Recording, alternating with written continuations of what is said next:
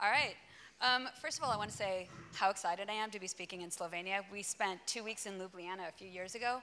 Love this country. We had an amazing time. So thank you very much for having me come and speak in your amazing country. Just want to get that out. So I talk about marketing and building marketing into the product. My company is Hunter & Bard. He already talked about that. Here are some of our clients. We're going to keep going. That's me. He already told you all about me. We don't need to go there. This is where you're going to be able to find the deck afterwards. So you do not need to take a bunch of pictures or whatever. I'll post it online. So what do? We do marketing. Okay? In this particular situation, it was a company that had a lot of social, and the social was going to a commercial YouTube channel. Only none of the social was optimized. The person who was there before me had a background in SEO and SEM. And instead of doing any type of reciprocity with the animators whose work we were posting onto the commercial YouTube channel, he wouldn't give anything to them. If they wrote in and asked for something, the answer was basically no. I came in, changed our methodology of engagement, and changed our views and doubled our income from the commercial YouTube channel.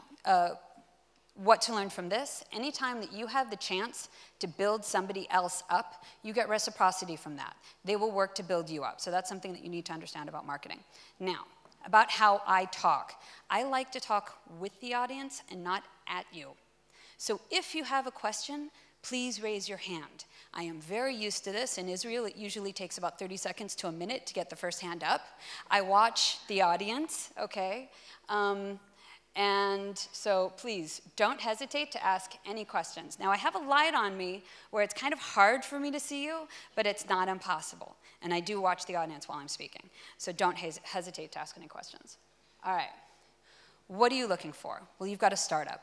You're looking for product market fit. You're looking to build a business. And build a business is going to last and be successful.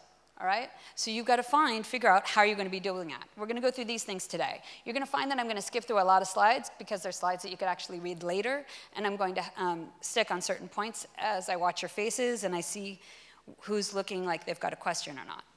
Okay. So when does marketing start? Marketing starts the moment you conceptualize the product because you have to figure out, is this a product that somebody wants? Okay? As Mark was talking about earlier, the original product was something that nobody wanted. They only had 10,000 users, and they needed a lot more than that. So they didn't think about the actual user and the end product. It was too complicated. You have to think about the marketing. You're going to think about who is the user, what is their pain, and why are we doing this from the very second you start conceptualizing the product. And then marketing for the concept phase, you start to get to know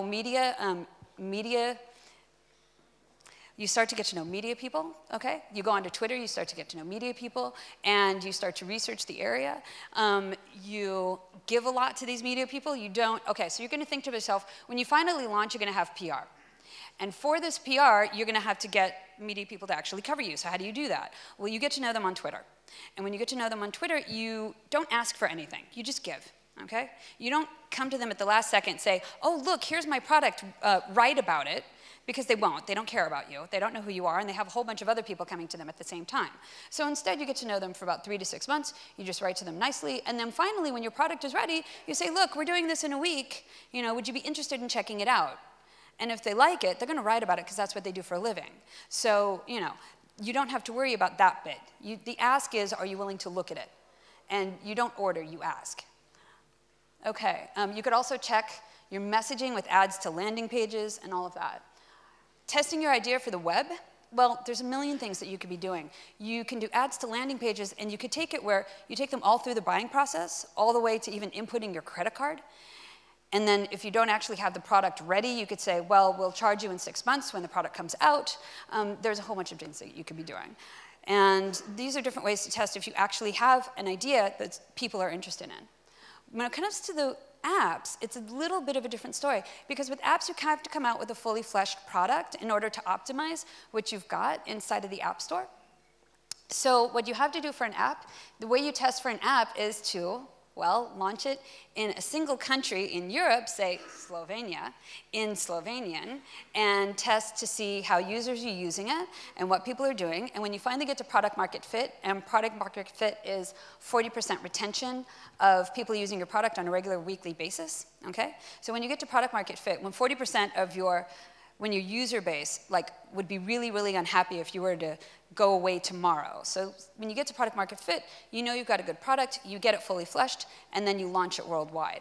And you put also a lot of money into the marketing, because the way the App Store works is the first time you launch it, you get a lot more juice for each download than you do when you come up with a release or something else afterwards. So it starts at 8 usually, 8 for the first couple of hours, then it goes down to 6, then it goes down to 4, then it goes down to 2. And the first 48 hours are the most important when you launch an app. Are there any questions? Okay. Okay, alpha phase. You could start building up. If you've got an app or a product or whatever that's in a certain market space or area, you can start to blog about it. And start not about your actual product, because nobody's interested in your product, but they're interested in their own pain point. So if you start to give helpful information in that particular area, they'll follow your blog. And you can get people interested in what you're doing, and then you build up your newsletter list. That newsletter list is who you're going to actually send a newsletter out to when your product is launched. And by doing that, you're able to already have a user base when you first start out. So that's a way to get things started before you even launch. With launch, all those media people that you got to know before, this is when you do that week before and you say, hey, are you willing to check this out? So that's when you do that then. Send an announcement, everything else. So everything that you have to do in marketing and everything you have to do with your business anyhow has to be related to strategy. What is your end goal? What are you going to be doing in order to get that done? And what's the metric? You don't have to take a picture, the deck will be up. I told you I watched the audience. Okay, an example of that is blogging. Why blog? So you've got your business objective, you want to improve financial performance. You're spending too much on ads. The problem with ads is, well, the great thing about ads is that you know people are going to come in. The bad thing about ads is that you're constantly spending money on it. Okay? And once the ads stop, so do the people. So let's say you want to lose the dependence on the ads. You end up doing your business metric is to lose the dependence. You start blogging. And from that blog, you end up getting more organic traffic. The organic traffic goes up. When you stop blogging, you still have all of those keywords already in Google. So you've got that Google juice for a while longer. And it lowers your costs. An example of that is Fujicate. They basically started a movement, and this was with an app. Content marketing for an app isn't typical, but it actually worked really well because they had an app that had to do with a movement, changing the way people eat. Single marketing strategies for web, you could look at that later. Performance measurement, you could look at that later. Product market fit. Okay, like I said before, 40%. That's what you want to get to. Now, as Mark was talking about before, yeah, question. Oh, thank God. Working? Yeah. You said blogging as a solution, right? Yes. Don't you need to advertise as well for blogging? Because I keep blogging and blogging and blogging, and the visits are not growing. Okay. So when you blog, you have to let people know that you are blogging. How do you do that? You guest blog. And you guest post. And you write a how-to, and you post it either in TechCrunch or the Next Web. Then they do that little bio bit. That bio bit tells people about your blog. You post the blog. If you're doing something on growth hacking, you post it on Growth Hackers. You post it on Hacker News. Do you guys know what Hacker News is? Y Combinator has Hacker News. You want to look this up. You also want to look up growthhackers.com. Okay, that's Sean Ellis's site. So if you're interested in getting people to your work, they have to actually know that it exists. So depending on what you're writing about, you find the industry publications that are relevant to it. You ask if you can guest post, and from that guest post, they can bring juice over to your blog. You're welcome. So, yeah. At the center of everything, at the center of everything, you've got to have a good product. All right? If you don't have a good product, good marketing will kill a bad product faster than anything else. Do you understand what I'm saying? If you've got a really, really amazing marketing and it goes to a product that nobody likes, everybody comes in, checks it out once, leaves, and never comes back. Getting them to try it again is really, really, really difficult. So you have to keep that in mind. The great product has to be at the center of it. Now, you've got different types of marketing, okay? Earned media and PR has about a 40% trust rate. Ads has about a 14% trust rate. And relationship marketing has about a 70% trust rate. So relationship is word of mouth. That's, yes, question. And another question, back there. Hello. Hi. Goran, CEO Advisor. Hi. So at the beginning you mentioned to get in touch with journalists by Twitter. Yeah. Can LinkedIn also be used for that? I don't think they check their LinkedIn that much. Okay. Just from personal experience. But they're pretty much all on Twitter. And they're on Twitter fairly regularly, and they all follow each other on Twitter. So when one person's, and you can also see what they're interested in, you know, and you can actually get in conversations with them so you can build a trust rate. So, you know, it's just easier to get a hold of them. They don't really look at LinkedIn. Back to this. So, great question, by the way. So relationship marketing has about a 70% trust rate. So relationship marketing is anything that you opt in for.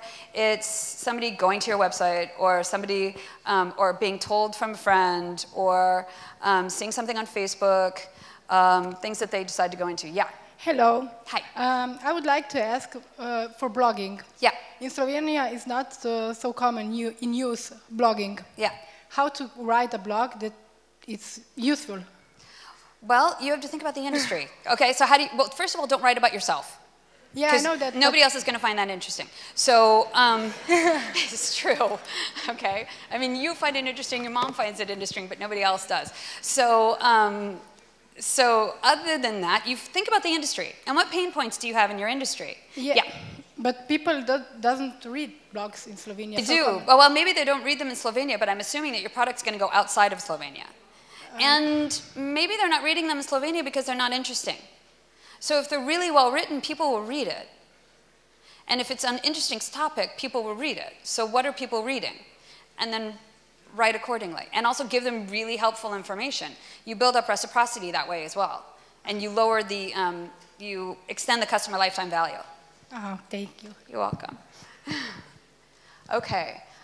With mobile marketing, it's a little different in that you've got App Store optimization, ads and localization are probably the biggest ways to grow it.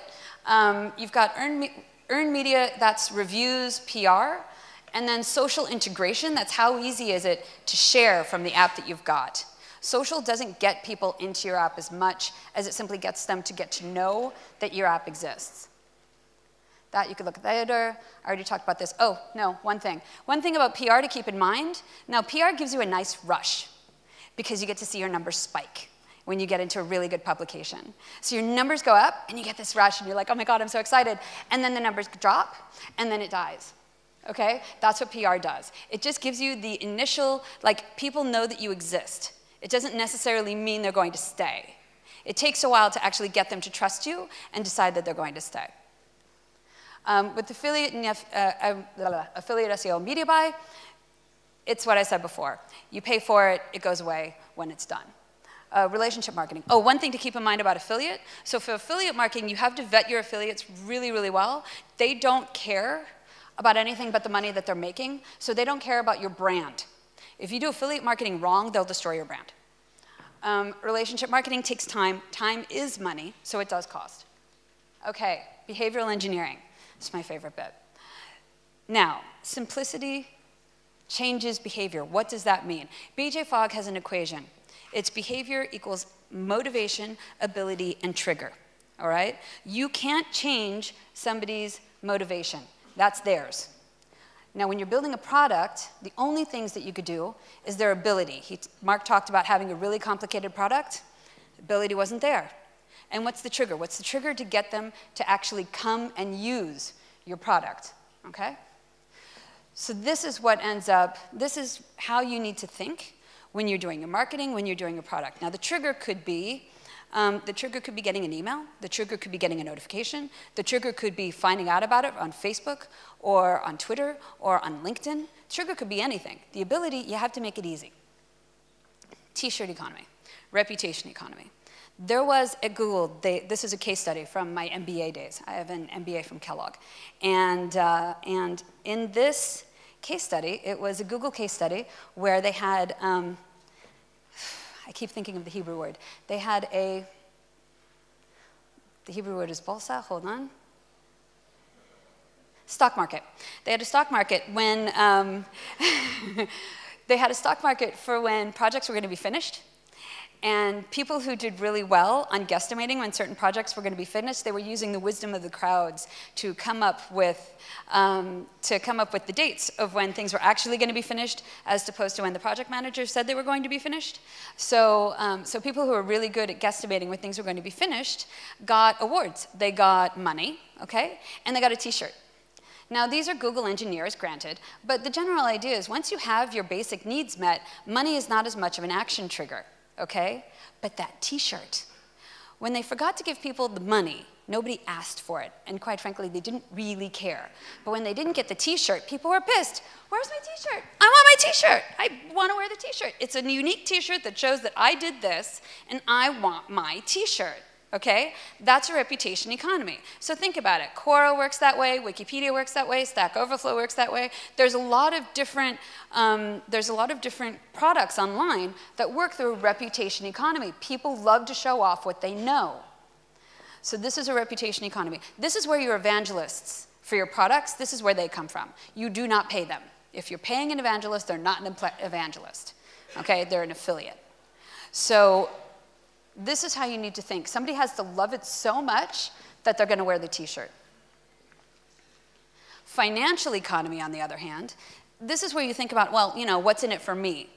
Another example, another case study from my Kellogg days, is there was a country somewhere in Northern Europe, I never remember which one, and they did a test. And the test was, we have to put a nuclear power plant outside of the city. So they took two groups of people, same amount, did a normal test, and said to one group, we have to put a nuclear power plant outside of the city. Are you willing to have us put it there for the good of the country? And to the other group, they said, we have to put a nuclear power plant outside of the city. Are you willing to let us put it there for 6 weeks of your annual salary? Now, to the group, they said to the annual salary, 25% said yes. To the group, they said for the good of the country, 50% said yes. People are more willing to do things for the good of others than they are for money. As soon as you put money involved, they start thinking, is this worth my time? Think about it. A lawyer would rather work pro bono than get paid less than they normally do per hour. If they start doing it for less than what they normally do per hour, they start to get annoyed. This is not worth my time. I could be doing, you know, something else. I could be making actual real money. And then they also, you know, but when they're doing it pro bono, they get warm and fuzzies, you know, because they're like, I'm doing this for the good of others, and I'm doing it for free, and this makes me feel good. It's a gift that I'm giving. So it also puts a different spin on it. So are you doing a financial economy, or are you doing a reputation economy? Priming. This is such a great example. So Takipi is an Israeli company, and that icon of the dog opens up to a picture of a dog. That's all. It's the office dog. Okay? But they found that when they put that up, and you do that first click, you're more likely to click on the Twitter and the Facebook icons. Because by doing that first click, you have subconsciously become somebody who clicks on icons. And if you click on the icon, you obviously clicked on it for a reason, so then you're going to go through and join, or follow, or like, or whatever you have to do, right? So that's the reason why this exists. They found that when they added this icon, their followers and their friends went up significantly on both networks, okay? This is priming. Priming is getting somebody to take an action that makes them more likely to take that action again. Framing. This is how you phrase things, how you do things. So how you frame things makes a huge, huge difference. You were talking before about the blog. You were asking about the blog. Where are you? There you go. Okay, so you were asking about the blog. And you were saying, well, nobody in Slovenia reads blogs. Well, no, nobody in Slovenia has read blogs that you know about yet. That doesn't mean they're not going to. It means that nobody's written one in a way that anybody's found it very interesting. So then how do you do that? What do you write about that's going to make it more interesting for somebody else? The example I usually use for this, there was I was mentoring in Sofia, in Bulgaria, and there was a company that was telling me about their product. We have an analytics product, it's for enterprise. And I asked them, does it do this, this, and this? And they're like, no, it doesn't do that. And does it do this, this, and this? No. So how are you going to go after large enterprises when you guys aren't offering all the things that all of these other companies are offering, and they have plenty of money, so they could take those other companies instead of yours. And he's like, God, why does everybody ask me that? The VCs ask the same thing. And I said, all right, well, you know, there's a reason why you're doing this, so why? And he's like, well, there's this other market. He's like, there's these smaller enterprises, and they don't need all that stuff. And these other products are too expensive for them. I'm like, so what you're saying is there's an underserved market, and you have a product that fills their need. It's a completely different frame than saying we're offering a lot less for less to people who don't need it, okay? So how you frame things matters. Thank you. Loss aversion. Again, this is a way of framing things, okay? So in Italy, the points go down instead of up when you get a traffic violation. Why? Because they found that loss aversion was a stronger action trigger. When your points went up, they felt like they earned something. And it made more traffic violations than less. Yeah. Okay, I'll know how many geeks are in the room by who gets this. If you've read Harry Potter, you'll understand. Yes? No? Oh, come on, people. All right. So I was going through Mixpanel, and I was looking at a client's analytics, and I started looking at their how-to section. Nimbus 2000 is from Harry Potter, the broomstick. Okay, it's the broomstick that Harry Potter wants. And this is an Easter egg. And this is a way, when you're going through it and you see it, you feel closer now to the product because you feel included. Okay? You're included into a club that you know not everybody's going to get, and it's referred to in English, or at least in American, as an Easter egg. Achievement. I love this. Power user status achieved. You're all out of notifications this month. Pay us and we'll give you more. Okay? This is a great, great way to get people to buy. So I use this product. I can't remember the name of it. It's from HubSpot, Signals, I think it's called. And you know, I use it religiously. And then when you get to the end of it, they're like, okay, you've used enough. Pay us. And I will end up paying them because I use it so regularly. But this is a way to get people to pay you without really, you know, it's like you've achieved something in order to get there. So it makes you almost feel good to be paying them. Okay, so once people actually start using your product, how do you get them to come back and share? So this is probably the most important slide of the deck. Again, it'll be on SlideShare, so don't worry about it. You don't have to picture it. Everyone, okay, these things on the side are just examples, but everyone has an action trigger, all right? Reward, status, achievement, self-expression, competition, altruism, everybody's got one. My usual example for this, and I think you're going to get this from the discussions that were on in the very beginning of the day, the differences between two cultures. I'm going to talk about Israel versus Germany, okay? In Israel, actually I'll go German first. Germany is status-oriented. They like their cars, they like their watches, they like their clothes. If you have a startup and you failed, you will never get funding again. They are completely afraid of failure. Failure is a bad word, and so they don't take risks. All of their companies are Me Too's, okay? Almost all. Nearly all of their companies are Me Too's. Only now are there a couple VCs who have had multiple exits who are trying to fix this in the country.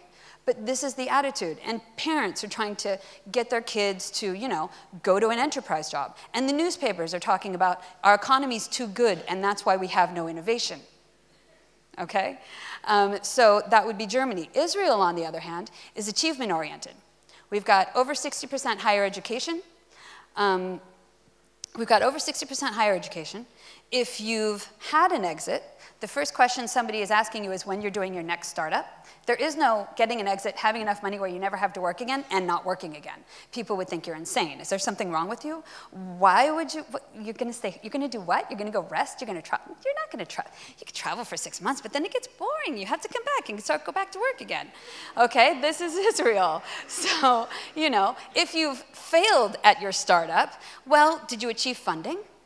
Did you achieve a product? Did you learn from it? When are you doing your next one? That's what when are you doing your next one? And that's it. And the question's always asking me, why are you doing this? Why aren't you doing your own startup? it's, you know, it's always, why aren't you going to achieve more? And that's the difference between the two cultures. It's the difference between the mindset. They do. Well, maybe they don't read them in Slovenia, but I'm assuming that your product's going to go outside of Slovenia. And maybe they're not reading them in Slovenia because they're not interesting. So if they're really well written, people will read it. And if it's an interesting topic, people will read it. So what are people reading? And then write accordingly. And also give them really helpful information. You build up reciprocity that way as well. And you lower the, you extend the customer lifetime value. Oh, thank you. You're welcome. Okay. With mobile marketing, it's a little different in that you've got App Store optimization. Ads and localization are probably the biggest ways to grow it.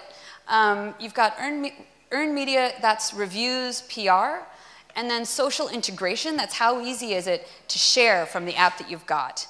Social doesn't get people into your app as much as it simply gets them to get to know that your app exists. That you could look at later. I already talked about this. Oh, no, one thing. One thing about PR to keep in mind. Now, PR gives you a nice rush because you get to see your numbers spike when you get into a really good publication. So your numbers go up, and you get this rush, and you're like, oh my God, I'm so excited. And then the numbers drop, and then it dies.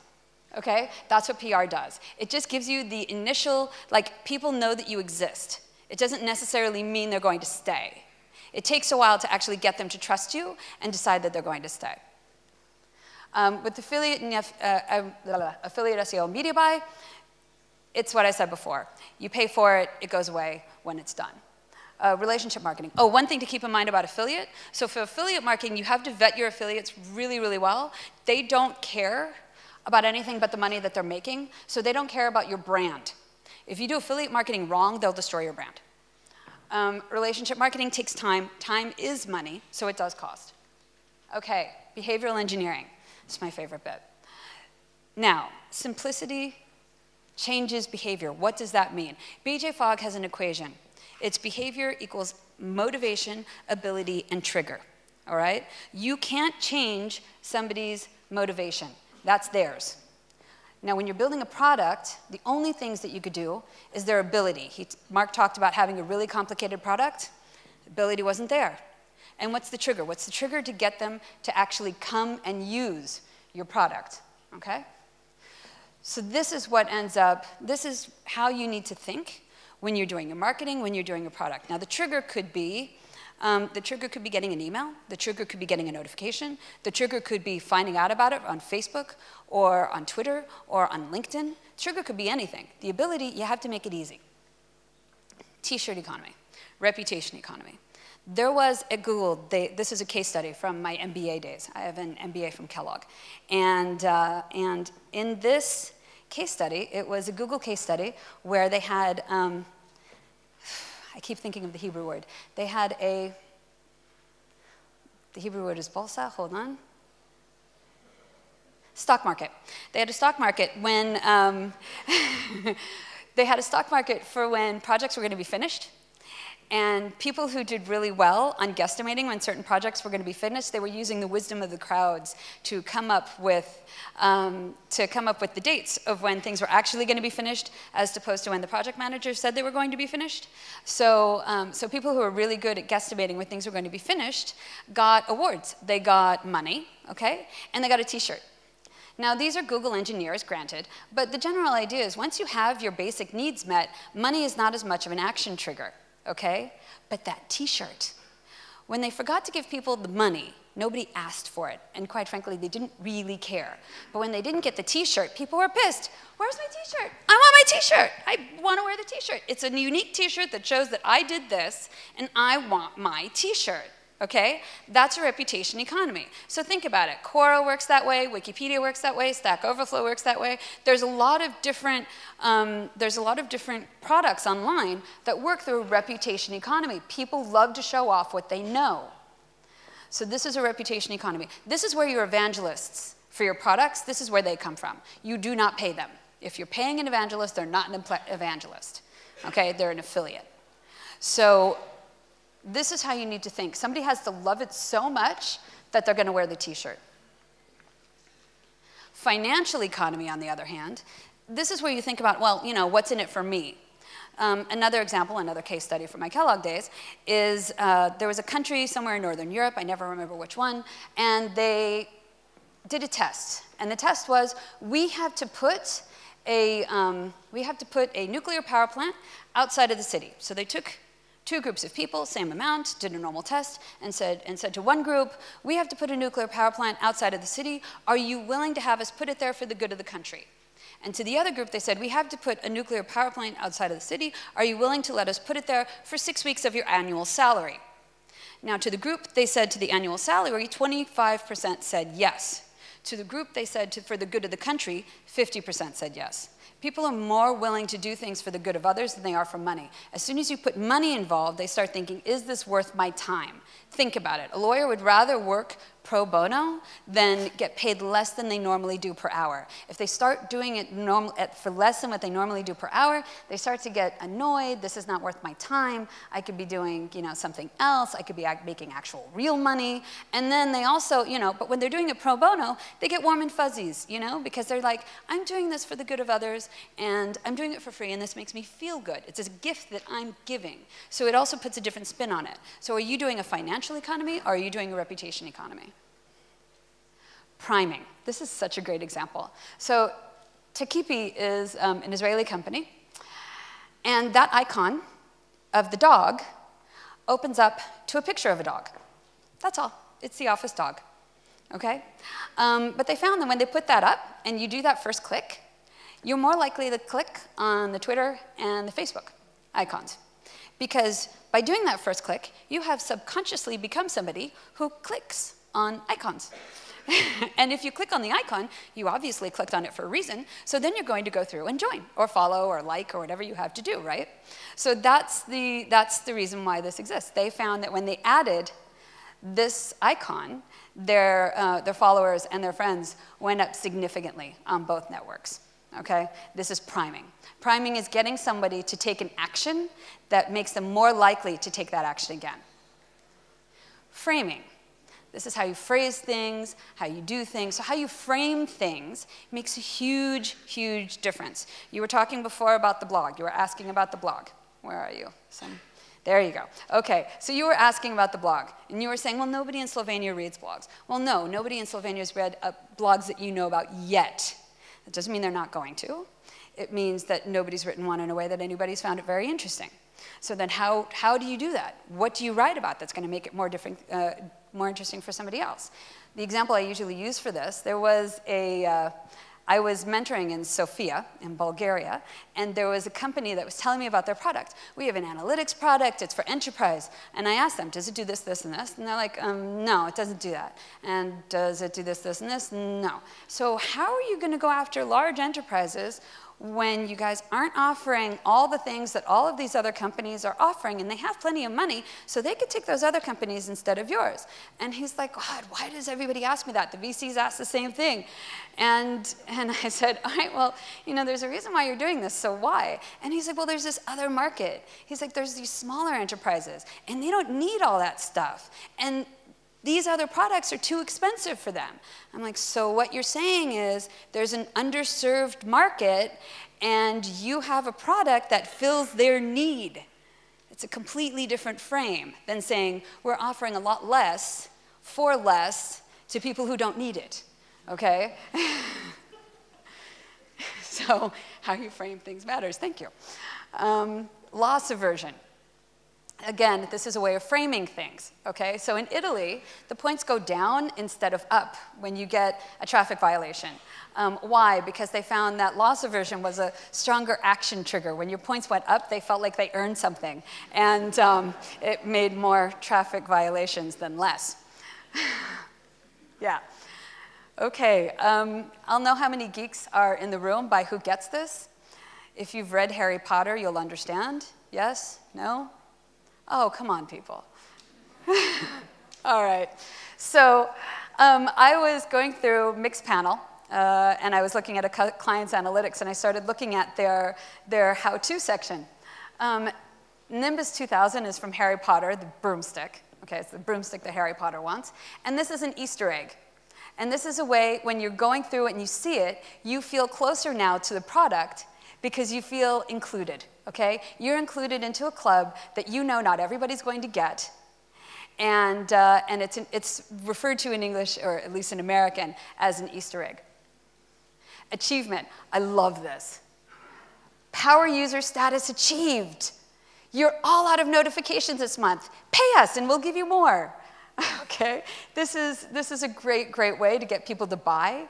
So I use this product. I can't remember the name of it. It's from HubSpot, Signals, I think it's called.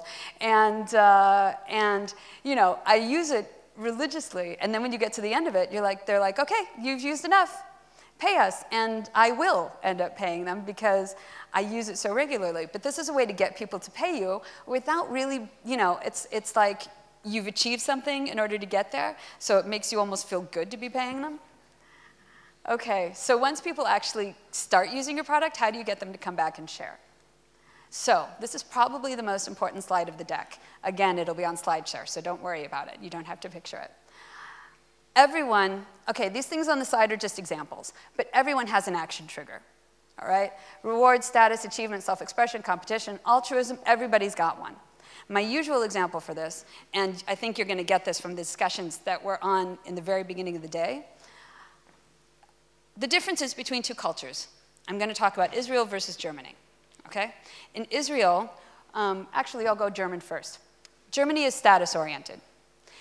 They like their cars, they like their watches, they like their clothes. If you have a startup and you failed, you will never get funding again. They are completely afraid of failure. Failure is a bad word, and so they don't take risks. All of their companies are Me Too's, okay? Almost all. Nearly all of their companies are Me Too's. Only now are there a couple VCs who have had multiple exits who are trying to fix this in the country. But this is the attitude, and parents are trying to get their kids to, you know, go to an enterprise job. And the newspapers are talking about our economy's too good, and that's why we have no innovation. Okay? So that would be Germany. Israel, on the other hand, is achievement-oriented. We've got over 60% higher education. If you've had an exit, the first question somebody is asking you is when you're doing your next startup. There is no getting an exit, having enough money where you never have to work again, and not working again. People would think you're insane. Is there something wrong with you? Why would you, you're going to stay, you're going to do what? You're going to go rest? You're going to travel? You're not going to travel. You can travel for 6 months, but then it gets boring. You have to come back and go back to work again. Okay, this is Israel. So, you know, if you've failed at your startup, well, did you achieve funding? Did you achieve a product? Did you learn from it? When are you doing your next one? That's what when are you doing your next one? And that's it. And the question's always asking me, why are you doing this? Why aren't you doing your own startup? It's, you know, it's always, why aren't you going to achieve more? And that's the difference between the two cultures. It's the difference between the mindset. And the reason why I talk about this is not because of a good or bad thing, but because you have to understand the mindset of your customer. And if your customer is status-oriented, you're going to talk to them in a status-oriented way. And if your customer is achievement-oriented, you're going to talk to them in an achievement way, because they're going to respond to that, okay? Mercedes is a status vehicle. And the slide I showed you right before was achievement, okay? So you have to think to yourself, what is your customer? And then build things appropriately. This is the last slide on steroids. I'm not going through it.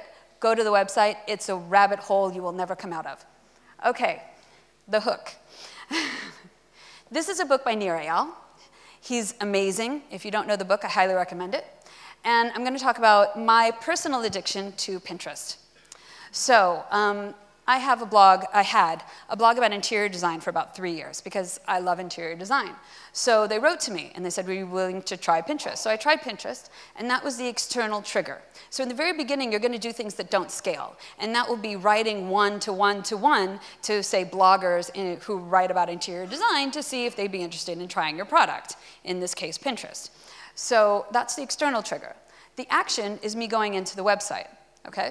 The variable reward, all the pictures on the page, and I like some of them, but I don't like all of them. And every time I see one that I really love, I get a dopamine rush. And that's what happens whenever you get a like, or when you've ever got a heart on Instagram, or any of these different things on the different platforms that you've got, all the different social networks. So you get a dopamine rush. And then you start to get addicted to that dopamine rush. So that's a variable reward. I find something I like, I get a dopamine rush. The investment is the time that I spend on it. Then it goes back, and I get an email, again, saying somebody's liked my board, or somebody has pinned one of my pins. I remember about the site. I go back. That's my action. Variable reward, love some pictures, pin the pictures, create more boards. That's my time and investment, and it keeps going and going and going until one morning I wake up and I'm like, I want to see pretty pictures, and I go onto Pinterest without even having to get an email to remind me about it. And now I look at it daily because I'm completely addicted. Okay, now this is something to watch later. User onboarding, this is an amazing resource. If you can't get people into your product, you're going to have a problem. Look at user onboarding. It's basically a UX site. This is the same thing for mobile. Engineering social proof. This is fantastic. So happy, confused, unhappy. If you're happy, write a review. If you're confused, here's information on the site or on the product. And if you're unhappy, please contact us. They don't give you the option of writing a review if you're unhappy. Okay? So how you build things matters. And here's another one. Ask for reviews inside of the liner notes. If somebody likes, nobody reads these, okay? If somebody likes your product so much to see what you've just changed in your latest bug release, ask them for a review because they really like your product. Otherwise, nobody cares. Engineering the path to OK. Now, when you first open up an app and you get 1 million requests, approve this, approve that, approve the other thing, let's say it's a photo app, and they need to be able to access your photos. Only 40% of the people on average are going to end up saying yes, even though they need to access your photos in order to be able to use the photo app. And then having to fix that later is a complete pain. So what do you end up doing? You have to do it where they're actually doing the action, and it's from that action that they end up saying yes. Here's another example of basically the same thing. You could read these later. But it's user-triggered. User-triggered gives you a higher conversion rate. Engineering viral. How many of you know the Dropbox? Yes? Good, don't need to go there. Okay, how you say things matters. How you say things matters. What you say and how you say them. People listen. Okay, emotional triggers. You could read this later because I've got 9 minutes left. Cognitive resources. Do you understand what cognitive resources are? Cognitive resources, how much brain power you have, okay? If you haven't had a lot of sleep and you're exhausted, you can't think. If you've been with the kids all day, oh, forget it. On the other hand, if you're really well rested and you worked out in the morning and you've had a good breakfast, you're raring to go, you've got a lot of cognitive resources. Now you have to think, who's using your product? At what time of day are they using your product? And is this something that they need to be led through by the hand, or can they figure it out themselves? So you've got different cognitive resources at different time of the day. They did research and found that judges were more likely to put harsher sentences on people later in the day. So if you ever find yourself in that situation, pray you're checked in the morning and not in the late evening. Because cognitive resources, they're more fresh and they're more likely to look at something with a positive point of view. As our day goes on, our mood goes down. And then you need to keep in touch. Make sure that people actually remember who you are and what you're doing. Email marketing has the highest ROI of all digital marketing. I'm going to repeat this. Email marketing has the highest ROI of all digital marketing. ROI being return on investment. Why is that? Well, because you're going directly into somebody's inbox. I'm going to assume that you did not buy a list and that they actually opted in for the email. Okay, so they're more likely to look at it. Another thing to think about, plain text emails are more likely to end up in the primary tag of Google, of Gmail, okay? So you may not want to do all the fancy graphics on it because that could end up in the promotions tab.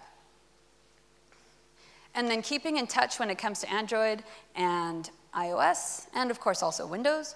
You know, you've got so many different characters that you can use. You want to keep it short. You want to test the time of day that you write to people because they'll respond. Different people will respond to different times of day. Engineering the good feelings. You see that heart? Dopamine rush.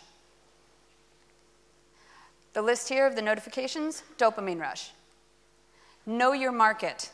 This was a video that Dropbox did, And they were expecting a couple hundred people their first day. They got over 5,000. Now realize this was a long time ago. That 5,000 was a really big deal. They put it on a dig, and it went viral for those days. And it was something that just really spoke to their market. So when you know your market, it's a lot easier for you to say what they're looking for, and you don't necessarily have to spend a lot of money to do it. How many of you have seen the Dollar Shave Club video? Okay, a few of you. For those of you who haven't, go to YouTube after the whole conference and watch this video. You'll thank me. It's really funny. He has a background in improv. It cost him $5,000. He has a background in improv. He did social seeding for video before he started his company. It cost, he also lives in Hollywood. So to do a video like this, it is possible to do when you've got the right network effects. But from Slovenia, it's going to be a lot harder. So I would aim more for this than that, because this is really hard to do. The other thing is, of course, if you do this and your product isn't where it should be, you're dead. You will not get the people to come back. Watch your funnel. This is critical, okay? Every stage: acquisition, conversion, retention, and either buys and then word of mouth, or word of mouth and then buys. It just depends on where you have people in their funnel. And this is a brand new resource from my friend Michael Jurasek. Okay, can't pronounce his name properly. And he's calling it the Startup Funnel Board, but what it really is a sales funnel canvas. And so you could use this resource. The URL is up there, and again, you'll be able to see it on the tab. And it's a way to go through and map out if your sales funnel is where it should be. God, I'm not even going to be able to get to mobile. Okay, build an app family, localization, make sure that, this is not actually a real, okay, so it turns out that the Chevy Nova, this is actually on Snopes. This didn't really happen, but I actually learned about it in my undergraduate degree in marketing class. So it's been an urban myth for a really long time, and I'm still going with it because I like the example.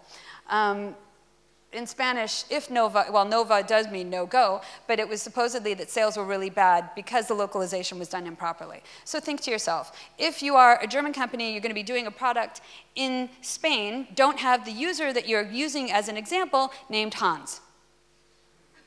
Okay. Branding. We all like the pretty. We don't like ugly. We like pretty. Do pretty. Best pictures of the app. Okay, best pictures of the app. Make sure that text is below. It's really just App Store optimization, so you could put some stuff there. Most people don't read it. Social proof is critical, and B2B. This you could look at afterwards, but it's just an amazing resource. It tells you all these different ways to get people in, okay? Because you want to see the funnel. Read that after, read that after. Communicating to an international market.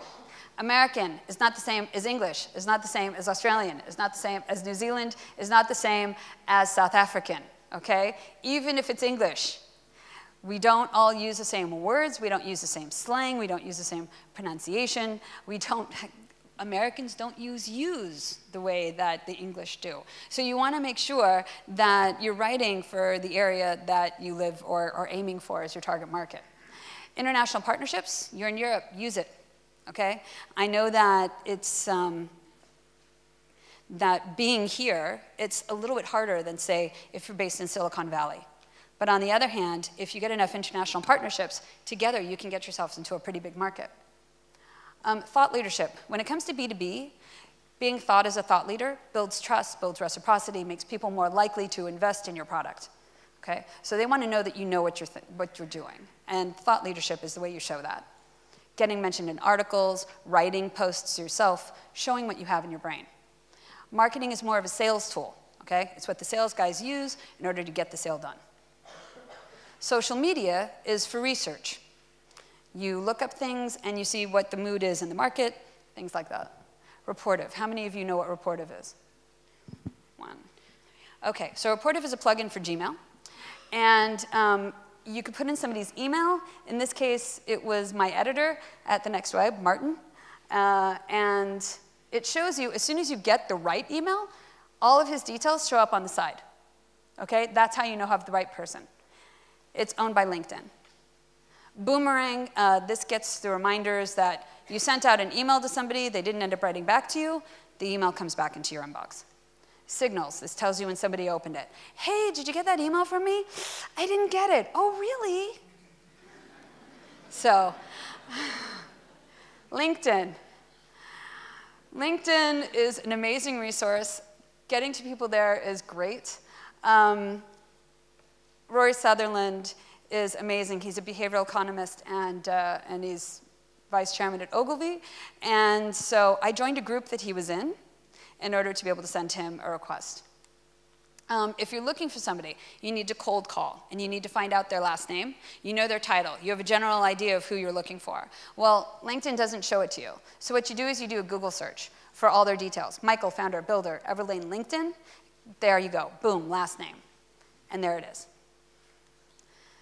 I like reviews. Right on time. I like reviews, so there are 2. I recommend reading them afterwards. They're really funny. And that's it. So, if any more, there's got to be more questions. Okay. Yeah. Oh, how do you go viral on YouTube?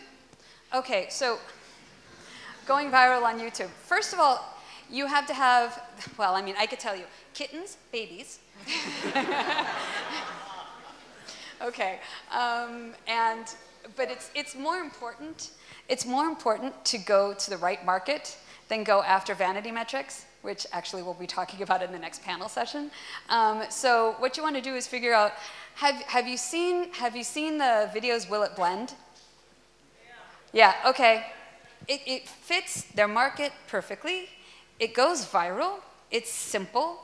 And it doesn't cost a lot in order to make the video. So that, in my opinion, if you can create something like that for whatever product you have, then you've got something.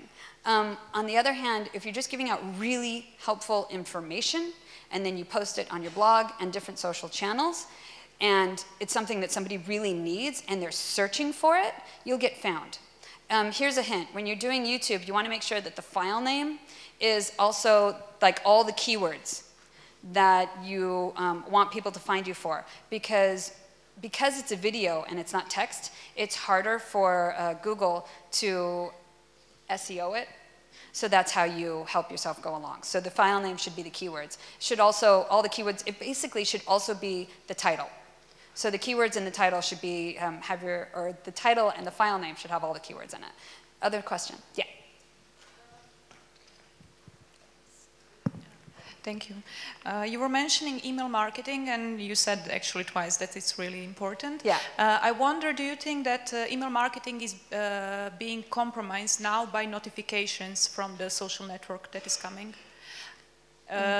What I mean that whenever I log into some social network, I put the email address the same for the newsletters. It's like the one that I read later. So being the social market being such a big market now. So I think that most people when they go, well, I don't know actually. I'm a kind of a super user. But I think that a lot of people when they go on a social network, they categorize, or they go through the permissions and decide what they want to get emails on and not get emails on. Also, that was the reason why I said make it just plain text. It'll get more likely to get into the primary tab on your Gmail. Most people do use Gmail these days. So it's more likely to get into your primary Gmail tab than get into a promotions tab.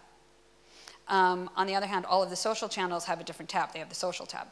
So that's the way to get the hack for that to work. And I'm out of time, so you can find me after. Thank you. Yeah. Thank you.